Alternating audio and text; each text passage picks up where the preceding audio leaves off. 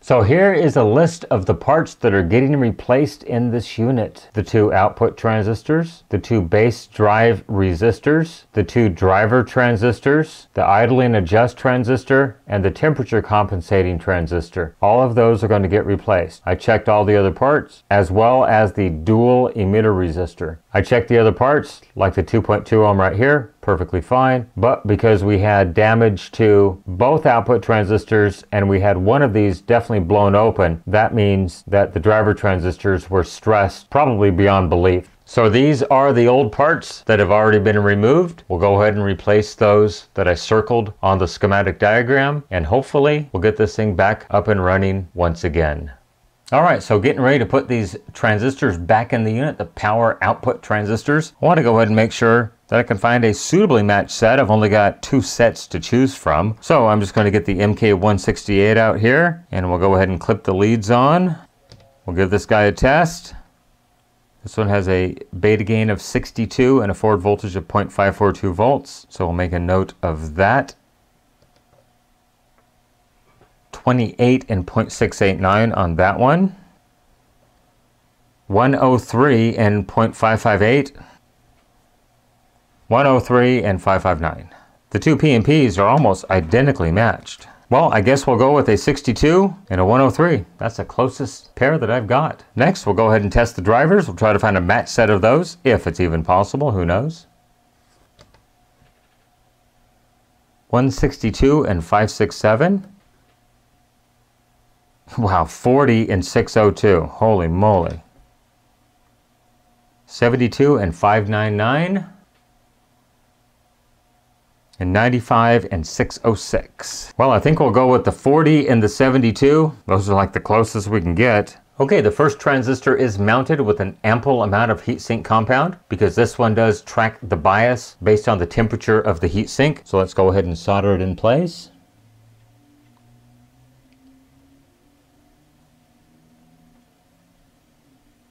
All right, very good. Next, we'll go ahead and mount the output transistors to the heatsink. Okay, so I have an adequate amount of heatsink compound. Not too terribly much because most of it's going to squish out. So we'll just take it and place it up against the heatsink. See if we can catch the old threads, and yes, we did. Perfect.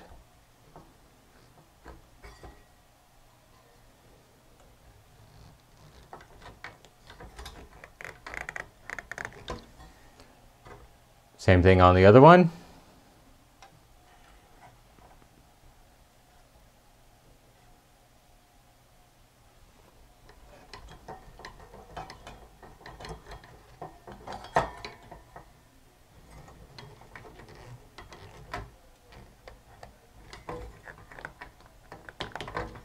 All right, very good. And I did tighten all the rest of the screws on every transistor on the heatsink. Most of them took between 1/4 and 1/2 a turn, so my commenters was correct. Go ahead and check those and make sure they're nice and tight.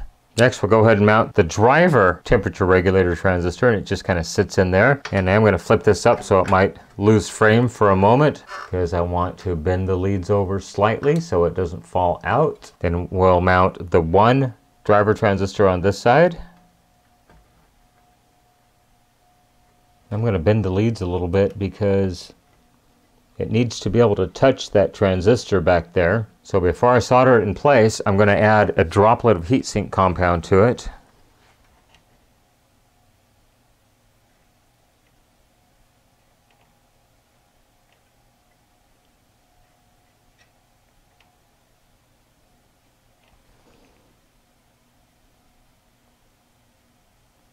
And we'll pop a drop on the other side of it as well. And so what I've done is I bent the leads slightly back so that it will have more engagement in the rear so that it may make contact with that transistor back there.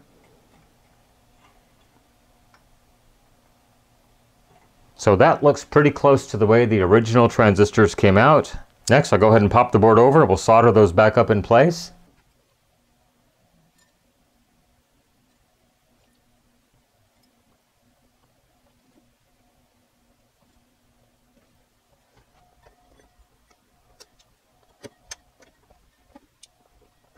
All right, next we'll drop the 0.22 ohm base drive resistors in place. There's 2 of them. Now the originals claimed that they were 1/4 watt, but I ordered 1/4 watt replacements and they're much larger. So I'm going to have to stand these up to get them to fit in these little tiny holes because I don't want to bend the leads too terribly far. So we'll stand them up just like that.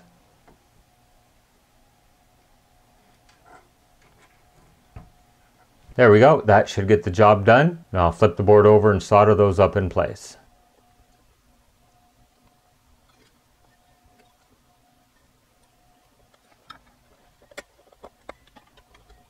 Now all we're missing is the emitter resistor.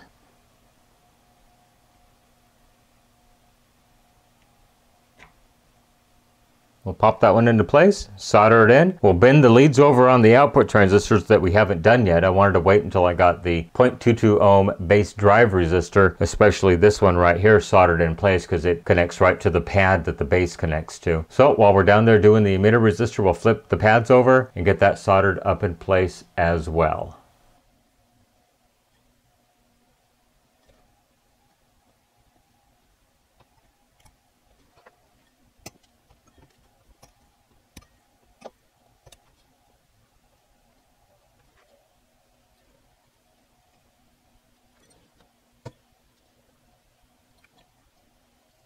Okay, all the leads are soldered back up in place. Now I think it's time for a little acetone. We'll clean the flux off the board. I think I'm going to have to scrape some of this flux off. It's been so hot in the past that I don't think acetone's going to do a very good job at cleaning it.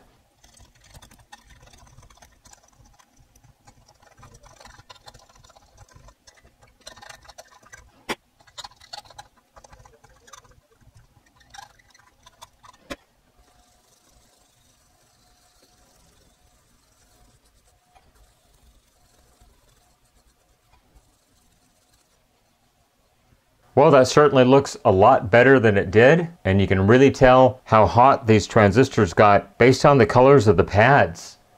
They've gotten a much lighter green on the circuit side. Unbelievable. So I'm just going to do a visual inspection of the rest of the board because I see some things down here that I just don't like. So here are the driver transistors on the surround back right channel. They don't look terribly good. Those are the ones I just replaced. And then that is the right channel, the main right channel output. I see rings around those. I definitely want to touch those up. This one is the center channel. They don't look too terribly bad. There's the left channel, definitely in need of repair. This is the surround left channel. Going to go ahead and touch those up as well. And then the surround back left channel as well. We'll hit those also.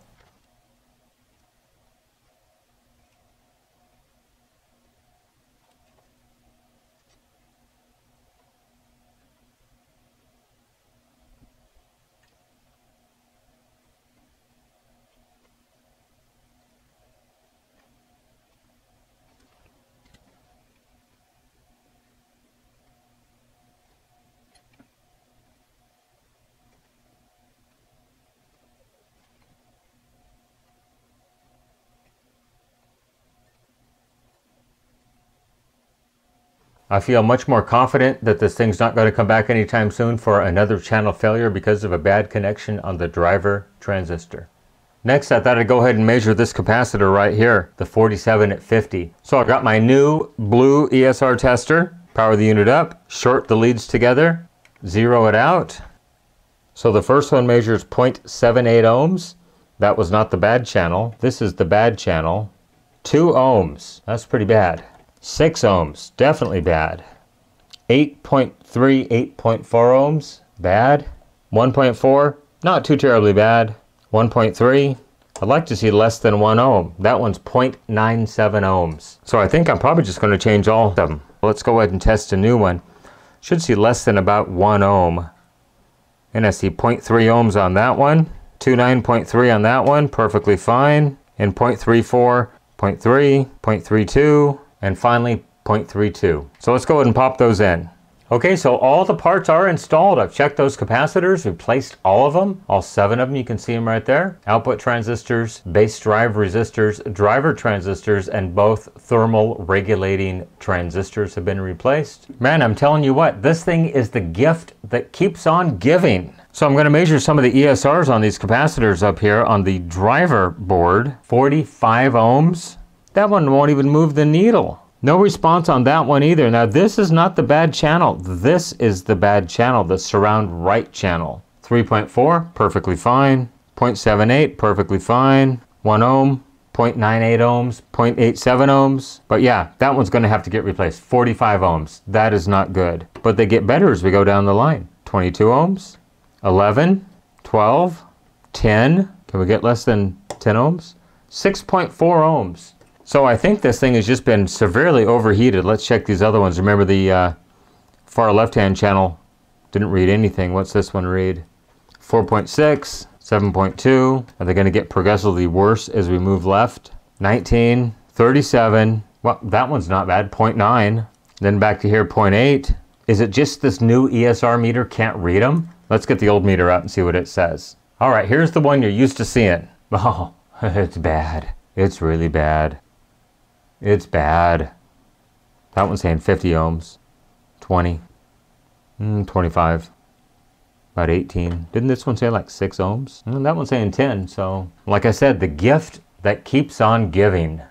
Okay, well, I have ordered and received a bunch of capacitors. Two 20s at 25, some 47s at 50, some 10s at 50, and some 22s at 100. So that way I can change every capacitor on this board and know that this thing is going to have a semi-clean bill of health. First thing, make a roadmap, because every channel is exactly the same on these. So you only have to make a roadmap of one, where the 47s are, the 220, the 10 at 50, and the 22 at 100. Okay, well here is my simple roadmap. It shows where the connector is on the bottom, and then I've laid out these 3 capacitors. They're all 47s at 50. This large one is a 220 at 50. This one right here is a 22 at 100, and these are all 10s at 50. So next I'm just going to go ahead and zip those capacitors off the board, and we'll put some brand new ones on there. Well, there are all the old capacitors removed and replaced from the board.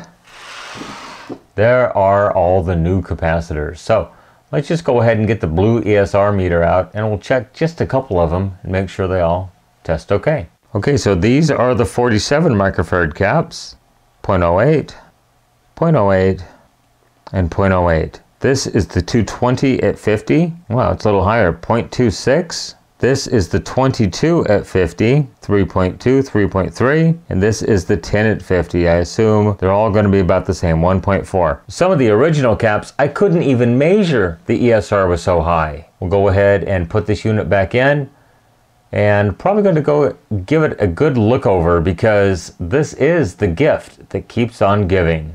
Okay, so the next thing I want to do is go ahead and adjust the idling current for all of the channels. And this is the procedure to adjust the idling current. Now this is adjusted immediately after power on. And so for the front left, front right, and center, they want 2.5 millivolts. And for the surround left, surround right, surround back left, surround back right, they want 1.5 millivolts. Then they want to let it run for 4 to 6 minutes and readjust these. Basically, if it's less than 9 millivolts, adjust it up to 9. If it's between 9 and 11, leave it as is. If it's over 11, adjust it to 11. So they're looking for 12 millivolts for the front left, front right, and center. And then the same thing with the surround left, surround right, surround back left, surround back right. If it's below 6, adjust it up to 6. If it's between 6 and 8, leave it as is. And if it's over 8, leave it at 8. We'll go ahead and power it up. I did make the special test jig they want with a couple of 100 ohm resistors. And then here are the test points,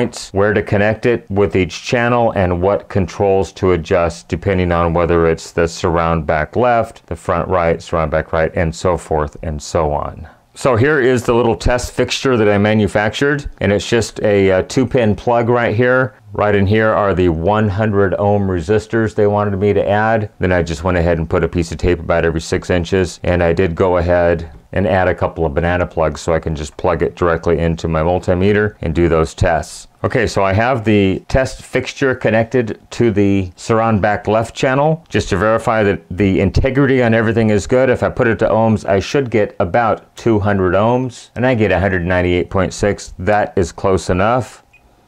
So we'll put it back in the DC millivolt range, and I'm just going to power on the unit. And remember, I want to see about 1.5 millivolts. So here we go, power on, and I'm going to adjust this up to 1.5. Then power the unit off, go to the next channel. We'll do the exact same thing here. Adjust it to 1.5, power the unit off. Now we're on the left channel. We want to see 2.5 millivolts.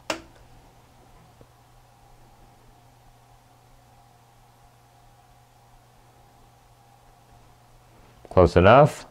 This is the center channel. Once again, we want to see 2.5.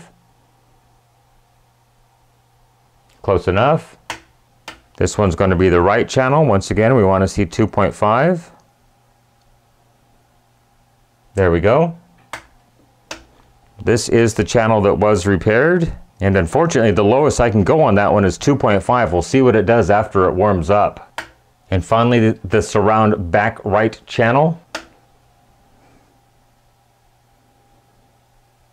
1.5 millivolts. I'm slightly concerned about the 2.5 that we're getting on the channel that was repaired. It's still pretty doggone close, so I'm going to go ahead and let this thing warm up. They want it to warm up between 4 and 6 minutes, so we'll let it warm up and see where it lands at that point. Okay, so it's been running for about 8 minutes right now, and all the channels are way under what they asked they should be. So they want me to adjust this up to 6 millivolts after 4 to 6 minutes. It's been running for almost 9 minutes now, so let's go ahead and dial it up to 6. And the channel we just worked on, it's still at 3. We'll take it up to 6.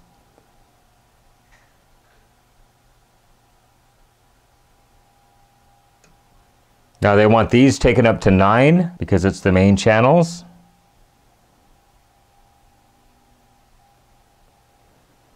Close enough.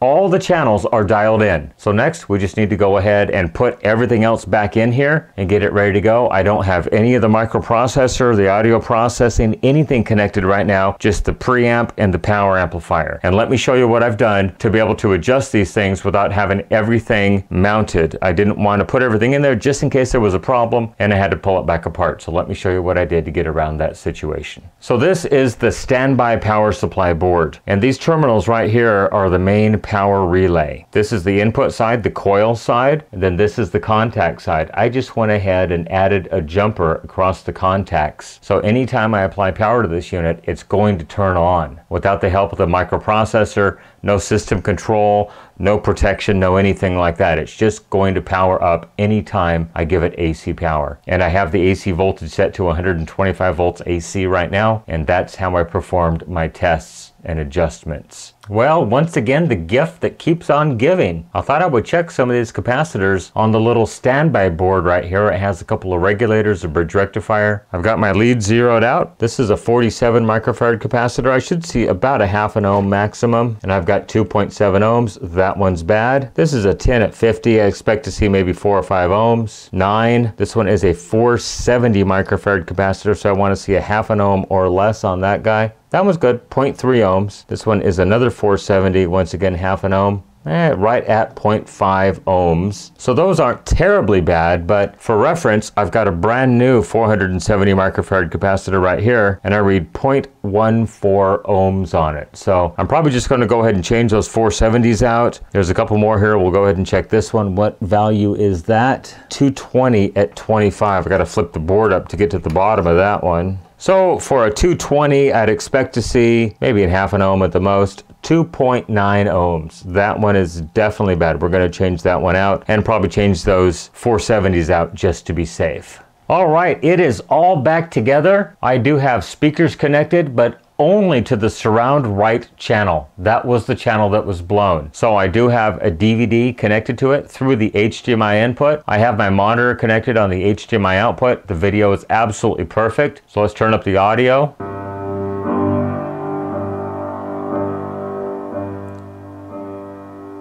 So that channel that was blown sounds absolutely perfect right now.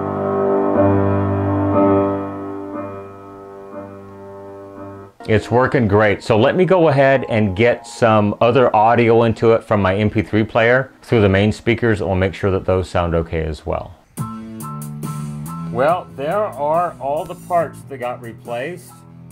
It's up and running.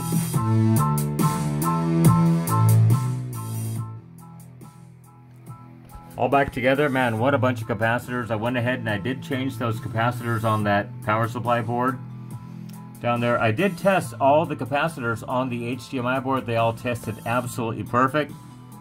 Every capacitor on that preamp board got changed. All those capacitors down there got replaced. Plus this one channel right here got rebuilt. It's all ready to go. It sounds great. Anyhow, there it is. I hope you enjoyed the repair on the Onkyo TX-SR606. If you enjoyed this video, please consider subscribing to my channel and liking this video. It really does help my channel grow. You can follow me on social media, Facebook, Instagram, Twitter at NorCal715. You can email me, NorCal715videos@gmail.com. Go ahead and leave me a question, a comment, a concern down below. I try to read all the comments and respond when I have time. Remember, with your help, we can try to keep these things out of the landfill, out of the recycle bin, and out of the e-waste facility. Everybody, once again, thank you so much for making it to the end of this video. I really do appreciate it. Everyone have a great day. Once again, thanks for watching. Bye-bye.